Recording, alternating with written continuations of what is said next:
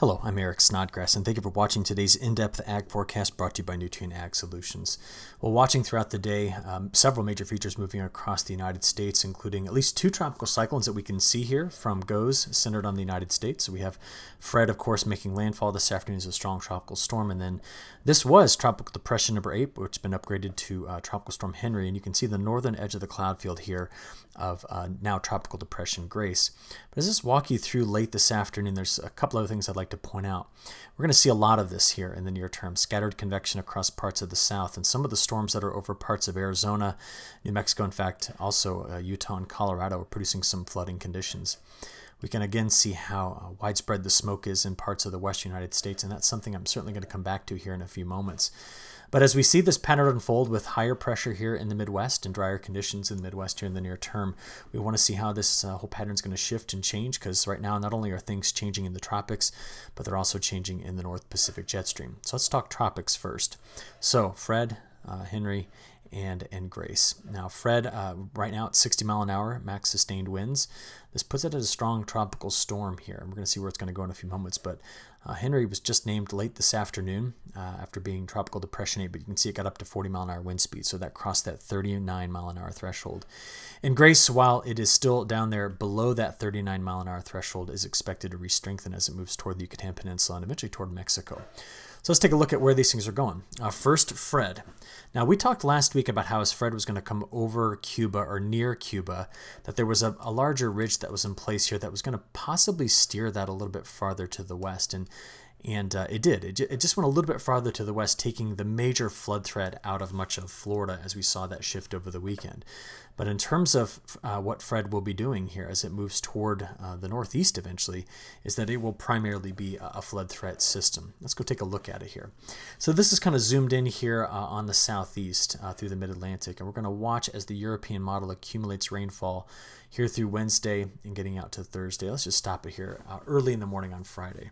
So the European model right now has a pretty narrow corridor in through here where the possibility of getting better than 2 inches of rain is relatively high. There will be places along Fred's track and really just to the east of the track, aided by the Appalachian Mountains, where we could have between 2 and maybe upwards of 6 to maybe 10 inches of rainfall in some locations. So right in through this area, hitting the Cotton Belt pretty hard here, then coming up through the Appalachian Mountains, and then getting here between Virginia and West Virginia. And that is a place where we saw a lot of drought developing in July and early August. So we're going to keep a close eye on that. The wind threat with this particular system, we can see it here. This is the extent of tropical storm force winds given in a probability. So pretty high right here, and this is almost at the same place where Category 5 strength Hurricane Michael hit a few years ago, but this is nowhere close to what that system did. And we won't probably be able to get winds above about 50 miles an hour into Alabama or Georgia out of this, so I'm not expecting a lot of wind damage. This is primarily going to be a flooding event as it passes on through. Now, what about Grace? Interestingly enough, we continue to see Grace's track shoving to the west very quickly. That's the steering current, and staying pretty far to the south, coming right in through here, the Bay of Campeche. And where it eventually hits either Central or North America is still, we're several days out from when this could possibly be here. Maybe by the end of the week we'll have a better handle on where it could be. But just want to make a note that of a couple things. This particular region, as of late, has not been overly sheared, and the ocean temperatures are relatively warm, which means it could very well strengthen quickly in this area, although right now the National Hurricane Center doesn't bring Grace's strength above tropical storm strength before it hits either the Yucatan or this section of Mexico or even into southern Texas, where it could produce quite a bit of flooding rain. And the newly updated Tropical Storm Henri forecast track is kind of loop around Bermuda, make its way toward the U.S., but it will be carried out and hopefully stay mostly out to open ocean here, not bringing much rain even toward Cape Hatteras. Only one of the GFS ensemble members actually brings it over into, into North Carolina. So that would mean that of the 80 or so different ensemble forecasts we have from the European and the GFS combined, only one of them actually makes what could be a stronger version of Henri come over toward North Carolina at this point. So we'll mostly right now keep the storm along the main track here, which follows the National Hurricane Center guidance of keeping it out to open ocean. Okay, coming back to our National Weather Service all hazards map, you can see they've extended the area over which they're concerned about flood, and that's the area we just talked about there. There's also flooding going on in southern Arizona and New Mexico. But much of what you see across the west is either heat advisory, excessive heat warning, parts of California, and then as you get up farther to the north, this is all red flag warning and also air quality issues. And so just taking a look here at what often starts some of those fires, we can go look at our current lightning strike map. And it's interesting, a couple things here. We do have a lot of storms down in parts of the south, the Arizona, New Mexico, southwest, and also moving across parts of the southern plains. But we do see that on the tail of Fred, quite a bit of lightning in this, meaning we've got some relatively lower freezing levels, and there's also a lot of storms out ahead of this. So before Fred even gets there, we're going to be putting down quite a bit of rainfall in that area. We can maybe watch that by just going back here over the last couple of hours. We're going back in time. We'll go back forward here. You can see kind of on this national view where Fred came in, but look at all the scattered convection out ahead of it, and also in the southern plains of the United States. So this is going to be an area right in through here that I'm going to be very concerned about the threat of flooding as we progress through the next 48 hours or so. Next, I'd like to show you the latest update from the High Resolution Rapid Refresh on smoke. And there's a lot of insight in this animation as to where the pattern is going to be changing. So let me play it for you. Right now, the smoke extent across the western half of the United States is pretty large. But I want you to notice that as we go out in through the rest of the day today into tomorrow, do you see the shift in the smoke pattern? Let's just pause it there. Did you see how that was now? Let's go back maybe a couple steps. There you go. Do you see how it's coming out of the north and pushing over parts of Washington, and the smoke that's coming from the fires in Northern California is kind of getting pulled into parts of Nevada.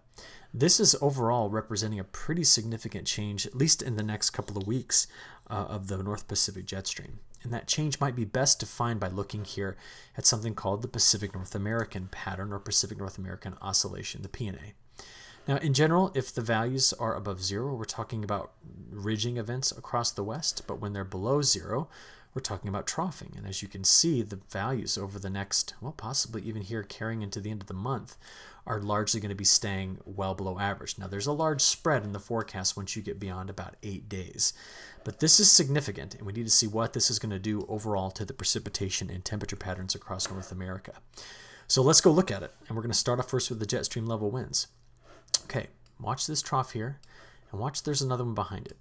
Because as that first trough, by the time we get into tonight and into tomorrow, has now pulled here into parts of Oregon and Washington. So that's that smoke directional change I showed you. Then the models for the last 3 or 4 runs have attempted to do this, and that is to temporarily cut this low off, slowing its forward progress. The main flow stays to the north, and that is why a week ago I would have said it would have already been storming Wednesday here in the northern plains, but now with the slower progression of this, we're going to have to wait a little bit because it doesn't get picked up back into the main flow until we get toward the end of this week. Now the wave is open, it's got a tilt to it, and therefore we're going to have a lot of upper level support right in through here for a lot of storms and also a lot of possibly some pretty heavy rainfall. But notice another trough digs into the Pacific Northwest. And as that trough digs in here, that's yet another chance for something very similar to happen over the weekend. And you get it again here on Sunday. So this represents a pretty substantial near-term pattern change for parts of the Pacific Northwest. And multiple lows eject here out of the northern Rockies and move through the northern plains of the United States and southern Canadian Prairie.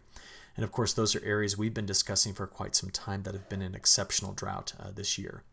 So maybe a good way to summarize this up to this point is just to take a look at the European ensemble, and we're going to look at the next 10 days at the probability of getting an inch of rainfall. So this again is the probability of 1 inch of rainfall.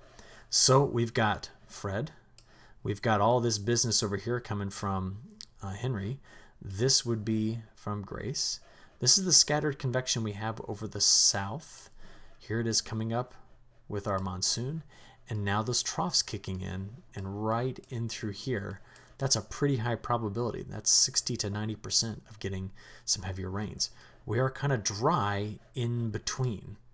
All right, and some areas I just highlighted there last week were exceptionally wet. Some locations picking up 6 to 10 inches of rain. Now, to put this all together, I want to look at 2 different modeling sources today. We're going to use the WPC, which blends together not only the European, but also the GFS and other models, plus human forecasts. And we're going to focus primarily on the European as it has done a better job at capturing this pattern. But what you've been looking at while I've been talking here is the next 7 days from the 12Z initialization of the WPC. So we can see in this shading and through here those areas that have a good chance at getting more than 1.5 inches of rainfall. And that includes the front that sags through the midsection of the country. So you can kind of see this whole area in through here. There goes Fred. And then the waves that excite here over the Rockies and pull right through parts of southern Saskatchewan, Manitoba into Ontario. And that's the main story. It's drier in the Midwest, upper Midwest, and Great Lakes. And you can also see that just because it's not the season yet, we're dry in the western side of the United States as well. So to help put this into context, I want to at least bring the latest 40 centimeter soil moisture map. Again, this is the top 16 inches of soil moisture. And one of the first things that I'm drawn to with that pattern is we are now increasing, oops, there we go. We're now increasing the chances of bringing in some rain onto some very, very dry soil. And that extends back here into parts of Montana as well. Now, regions that will be to the south of this will likely see a drier setup, although we could get that rain down here into parts of Nebraska as well. The drought issues we've had from parts of the Ohio River Valley and then right here in the Appalachian Mountains could also see quite a bit of rainfall coming out of this. So to see how this all unfolds, what I'd like to do next is I want to go over and look at the European model solution for all of this. So this is the 12Z run, came out after the markets closed today. And what we're going to watch first is just the next couple of days here. Now, severe weather threat will largely be confined to what will be ahead of Tropical Storm Fred in through here. And we could get some isolated storms that overcross parts of the south into tomorrow that could cause a problem. But again, you saw Fred kind of go right into this area. So I'm expecting a lot of flooding in the Appalachian Mountains. Scattered storms throughout tomorrow, throughout the parts of the Northeast and the Ohio River Valley. And here is the beginning of what's going to be a wet go of it right into this area. So again, this is through Tuesday evening. Let's keep adding this up though, going out to Wednesday morning, afternoon, and evening. And let's progress into Thursday as well. So I'm going to stop it right there.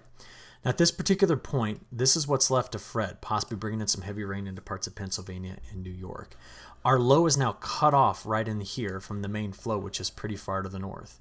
So we could get some early rain here on a warm frontal boundary, but because that low is in place here, we're going to have good upper level support for storms right here on this part of the Rocky Mountains. Outside of that, we have scattered storms to the south, and there's a lingering frontal boundary sitting in there. Grace, by the way, is here by the time we get to Thursday morning. Okay, let's keep moving through Thursday afternoon and evening, and now working our way into Friday. Now at this point, higher pressures in control over the Great Lakes. There's a lingering frontal boundary in position here. Fred is out of the picture. Grace is right in through here. And now the wave that I told you was getting cut off is now getting picked up into the flow. And what that's doing is that's going to increase rainfall chances in this corridor starting late in this week and then moving forward. Ready? So this is Friday afternoon and evening, getting into the overnight hours. And this is now Saturday morning, afternoon, and evening. Now that low cranks right through this area. And you can see that it leaves a frontal boundary here. And that did bring some storms into parts of the western Corn Belt as well, as you saw here as we approach the end of this week and weekend. Now getting into next week, that's the next wave coming through. So there's another shot at rain for like the Red River Valley of the North as we get out into next Sunday night time frame. From here, we keep playing this forward. Our next low comes in too. So this is that negative PNA pattern. Keep sending these troughs on through the Pacific Northwest into the northern plains of the United States, looking all the way out here about a week from now. Now to go beyond that point, all right, what I want to do is I want to show you what the European model ensemble is doing with the jet stream pattern. So 1 week from now, here's our next trough that we're talking about. And as we progress through next Tuesday into Wednesday and Thursday, that trough continues to progress across the northern tier of the United States. So you can expect storms out ahead of it. That's what that's going to tell you. By day 10, we get to about right here. And then going beyond that, the models once again kind of rebuild the southwestern ridge all the way out to about day 14 or 15. I also noticed this, coming out of Alaska, by the time we get out to the end of the month, is another trough here. And I think the pattern is remaining open, as we discussed last week, unblocked, and it's going to keep moving. And as a result of that, we end up getting this precipitation pattern for week 2.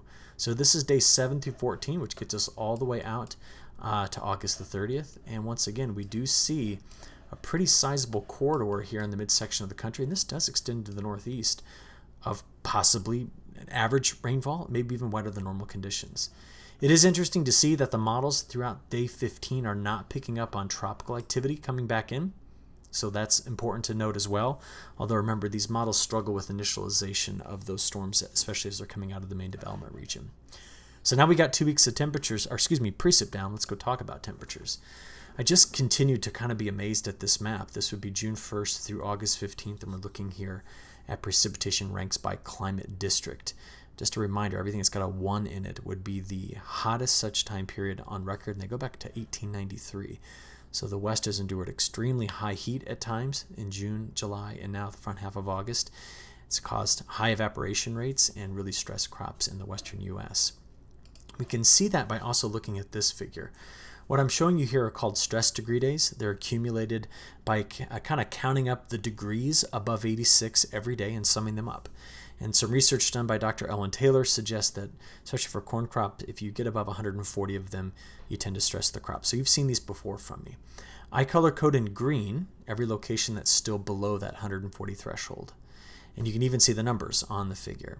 I put anything that is above 140 in red, fading to kind of a white color or pink. And what this shows us is that the Central Plains and North Central Plains have exceeded these values.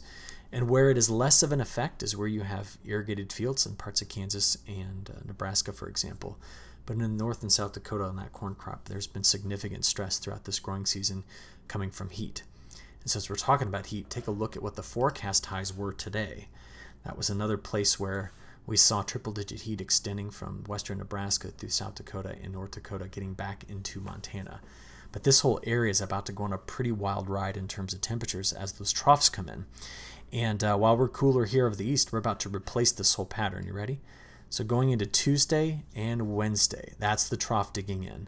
So there could be places in Montana that throughout the beginning of this week see a 50 to maybe upwards of a 60-degree swing in temperatures. I'm talking from highs to lows. We're only looking at highs here. Those lows may get into the 40s for overnight lows in parts of Montana midweek toward the end of the week. Now it's still hot around the Red River Valley of the North and Upper Midwest, but we're going to transition as we get into Thursday, Friday, and Saturday and bring in that cooler air, shoving the warmer air back into the northeast. We'll take this all the way out to next Sunday, just as a stopping point here with National Digital Forecast Database, and you get a lot of transition throughout this week. Now looking exclusively at day 5 through 10, this is what the 12Z European model is picking up on. So you see where we're going to replace some of the cooler air here with a warmer shot of it out day 5 through 10. And we're going to certainly bring in quite a bit of cooler air where it is exceptionally hot today in the Northern Plains and Southern Canadian Prairie. Now beyond that, we're going to look at both models. This is the GFS first. Both models want to return warmth back to the western United States by the time we get out to day 10 through 15. You can see it there in the GFS and here in the European. So this seems to be something the models are anchored to, with bringing a ridge, at least in some sense, by the time we get to the end of the 15-day time period, erasing away this negative P&A pattern that we've had lately. Okay, at this point, I'd like to transition and talk to you about some longer range weather issues that I've been thinking a lot about. And the first is going to be some verification. This is the last 30 days of precipitation compared to normal. So we're basically going back to the 18th of July. Now, in the midsection of the United States, there are a lot of places that saw some very, very heavy rain, but most locations, as you can see here, were drier than normal. A lot of places between 30 and 60% of their normal precipitation. Again, I'm talking about in the middle section of the country. Strong southwestern monsoon, and then pockets here in parts of the Great Lakes and Northeast. Here in North Carolina, much of the Cotton Belt have seen some very heavy rainfall. Now, how well was this predicted? So get a good look at this map, as I want to take you back to the model runs done on the 19th of July and show you the forecast that's valid through this map. Ready? You see, we saw here, whoops, sorry, let's try that again. There we go. This is what the forecast was. Again, verification and forecast. Now, we've talked a lot about how the resolution of the models doesn't allow them to properly capture convective events. But you do notice that this is an area that the models had picked up on drier risks. We were going to see storms over in the Great Lakes area, storms throughout the Cotton Belt, but it could have been drier around the Appalachian Mountains, where it was here in Virginia and West Virginia. You know, I'm not into giving grades to the models because it's amazing we even have models that can attempt to do this. But you would say that overall, this was impressive that it was able to pick up on these things. But you're going to go, wait a minute, if I'm living in the midsection of the country, this was not good. There was a lot of dry spots in there. And I kind of come back to that idea that the model is incapable of picking up on convective events. And that's why I tell you when I look out here at these links that there's a lot of scattered storms in this area. It's what happens in summer, all right? Now, what's changing and how does it inform us on the forecast? The MJO is part of this. Over the next half of a month, much of the best rising motion stays between Africa and the Indian Ocean, and there's a lot of subsidence in the middle of the Pacific. So see the blue-greens lining up here and the warmer colors lining up there. Now what that tends to mean, I don't know, we'll just come out here and look at the mean. If we have a lot of subsidence here, there's a lot of rising motion on either side of it, okay? And that means that we're going to have to continue to watch very carefully the main development region here. We're going to have to watch the Gulf in here and the Caribbean for tropical development. That's not going away because we're still, basically about a month away from the peak of the hurricane season, at least 20 days or so. So with that MJO, where is it going? Well, it seems to want to stall out somewhere over the Indian Ocean. It's still moving here, eventually over toward Australia. But while it's there, we're going to get all that subsidence on the other side of the graph over by the Western Pacific Ocean. And that's why you saw in the previous maps where I expect to see the best rising motion. So what does that give us? That gives us this look for the month of September. Now again, I'm just going to make a point here about two things. You see a lot of green on this map. That's consistent with the behavior of the MJO right now. It's consistent with the flow coming out of the North Pacific. And what it's going to end up looking like is not wet everywhere. I'm going to say it again. It's a lot of scattered thunderstorm development when you have this particular pattern set up. So some places are going to continue to get rain. But some of the local environments where we have really dry conditions, those areas, because storms feed on their local environment, are going to get missed. That's why we have that saying, all signs fail in times of drought. So I want to watch that very, very carefully. One other thing, these long-range models are incapable. It's not part of how they're designed to pick up on the things that would seed a tropical cyclone. All right, so we're not going to see any of that captured in the model.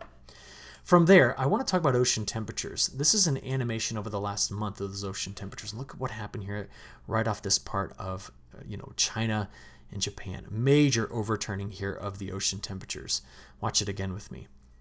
But as you're keeping an eye on the change in this area, which is certainly going to affect the jet stream level winds, okay, we do continue to see that our La Nina seems to be developing. And if we look, we get out there to where we currently are. This would be the South American side of this graphic, and this would be the Australian side of this graphic.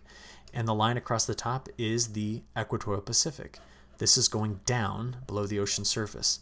There's a lot of cold water that's upwelling in this particular area. And that's why the long-range forecasts for the month of October keep this region with cooler anomalies. See that? They're centered right in through here. Now I was looking at this graph and I want to do a little comparison for you because our most recent October memory, of course, is last year. That's how it works.